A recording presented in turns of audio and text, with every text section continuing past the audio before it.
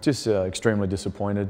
I know I've let a lot of people down, especially myself and the footy club. Yeah, there's nothing I can really say. It's all about actions and what I do going forward. I know they'll be extremely disappointed.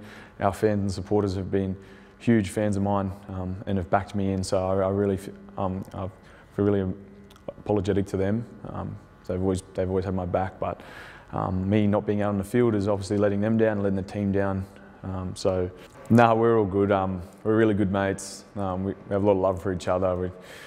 Sometimes guys can get a little bit competitive with the banter and go a little bit overboard, and we certainly made an error of judgment in that time. We certainly didn't mean for any of this to come back on the footy club. It was something we tried to deal with ourselves, but we've told our teammates today we're all fine. Don't feel like you have to pick sides or anything, because we're still good friends, and it was just a silly decision that we made, and we deeply regret already.